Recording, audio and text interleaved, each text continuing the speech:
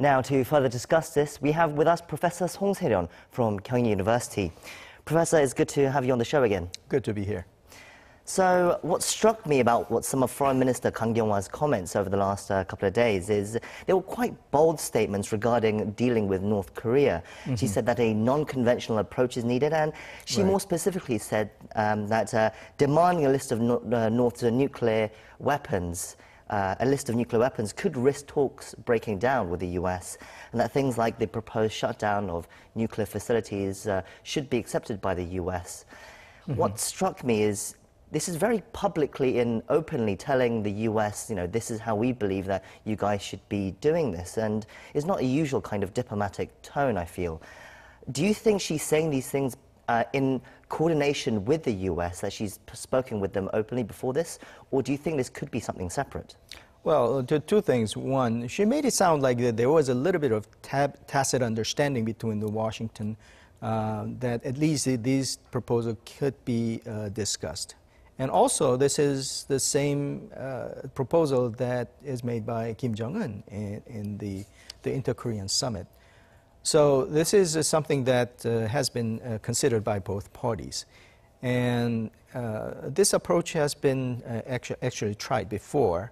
And the fact that the talk has been stalled so far probably gives a kind of impetus that the parties should try something different. I think that if you look at the kind of overall environment and the tones, Donald Trump is saying that he's in love with Kim Jong-un, and Pompeo is making the trips after canceled trips before. So there seems to be a little bit of inching towards in the middle. If we look at the problem, it's a gap between the CVID that the U.S. has been pushing for and the step-by-step approach that the North Korea prefers. And CVID probably is something that has not have a pretty good track record because of Libya and what happened in other countries. So I think at least the U.S. is amenable to look at what is a realistic implementable solution between the two. But so far, if Kang Kyung-wha's proposal is just repeating what Kim Jong-un is saying, probably Washington's opposition will be pretty fierce. Of course, the Trump is known for not following the advices of his top aides, but at this point, we just note that there is a progress, at least, and it really depends on what happens with the Pompeo's visit. I think after the last Inter-Korean Summit, the ball is clearly in the court of the U.S. and the North Korea. In Kang's interview with the Washington Post, she also suggested that the U.S. move towards an agreement to end the Korean War in exchange for nuclear denuclearization, such as the shutting down of nuclear facilities. Do you think that is a fair exchange and something that the U.S. could go for at some point? Well, from an objective point of view, it is not, and that's what the critics point out. If you think about the denuclearization, you have a component of a future weapon and the present weapon. And dismantling the Yongbyon facility clearly addresses to the future weapon, but what about what they have, the stockpiles that has not been verified and has not been identified?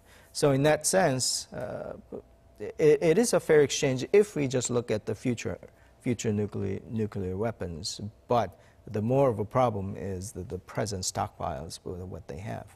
Well, I think that if they do see that as a fair exchange, that means there has to be some sort of commitment that they're pushing towards identifying what the inventory is, what the stockpile is. If we accept the proposition that the identifying what the stockpile is at this point presumes a total capitulation of the North about their nuclear program, and if they think that that really is not a way to go in terms of a negotiation process, probably there is a willingness, at least from the U.S. part, to accept less than what amounts to a total dismantling step of the present weapon.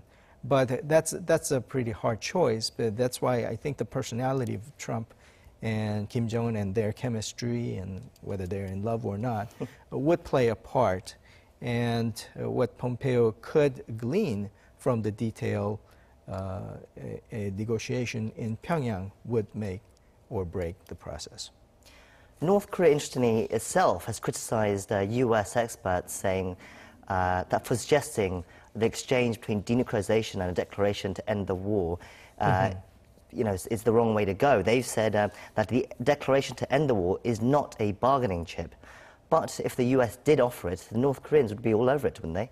I think that they will take it in an instance, but I think the more worry is that they'll go more than that.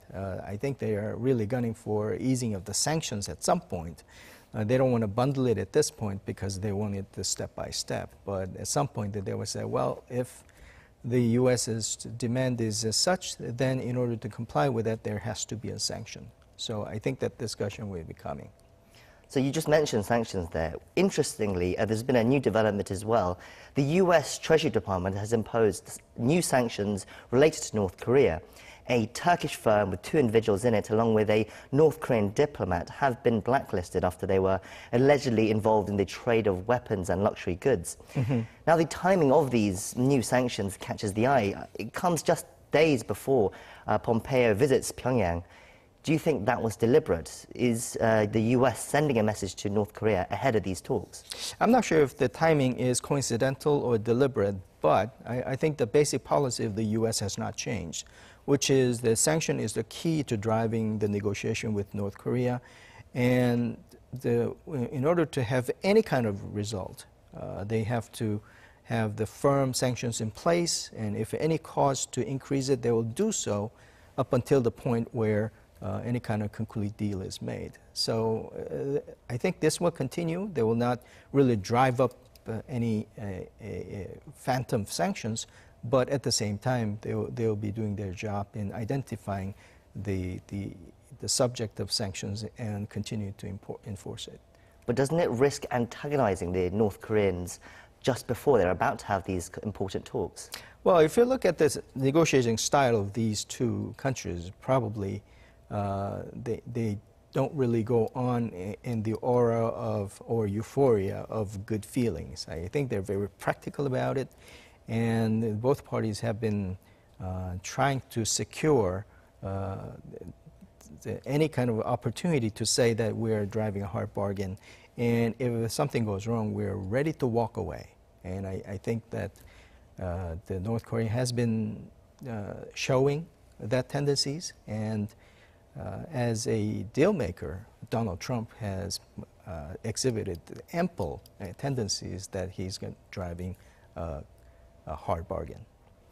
So just as Pompeo prepares to head for talks with North Korea sends its own diplomat overseas as well. Vice Foreign Minister Choi Sun-hee has set off for China, and she's also set to visit Russia afterwards as well. Right. Now, again, the timing of this trip is interesting, I find. Does this show that North Korea is looking to coordinate with China before talks with Pompeo? In that sense, timing is very much deliberate. As I said, there is a very active negotiation process going on between the two. And one of the most important things about the negotiation is the ability to say that we are ready to walk. We can walk away if the good deal is not presented to us. And North Korea did that with China. And remember, last year there was a surprise visit of Kim Jong-un to China at the last minute when we're ready to talk about China passing and whether China is a factor at all. China is behind this screen these days pretty much, and is potentially a white knight for North Korea if the deal with the United States is not going well. And by the same token, the talk with Russia, any move between the North Korea and Russia probably can be viewed in the same vein, that North Korea is storing up or stockpiling the negotiation chips.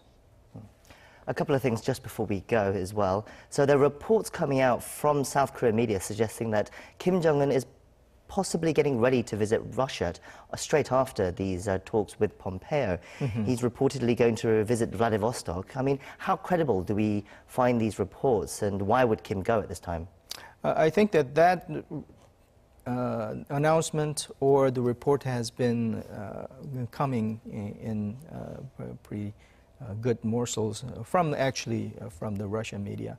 But that makes sense because Russia is one of the Security Council members and the regional power. So going back to negotiation dynamics, North Korea is well advised to have a close relationship with China. Of course, China has been a kind of lifeline of North Korea, but the Russia as well. And if you look to the future prospect of economic development, probably Russia can play a pretty big role. But even discounting that, the present situation where the Security Council members, 2 of them is well on the side of North Korea, would only be a good thing for North Korea.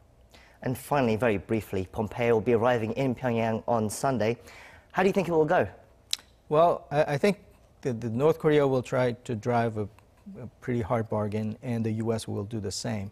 Well, I just note that this process has progressed pretty very slowly, but we can see that from the same time last year and same time 6 months ago, we are getting down to the details, which we were anticipating. That the winner is in the details, devil is in the details, and we're at that point. Probably the way it goes, the North Korea and the U.S. summit probably is hopeful, probably more positive than before. But it depends on what kind of position the North Korea presents to Trump and also Pompeo. Well, that's where we'll wrap things up. Thank you for coming in, Professor Song, as always, and sharing us your thoughts. My pleasure.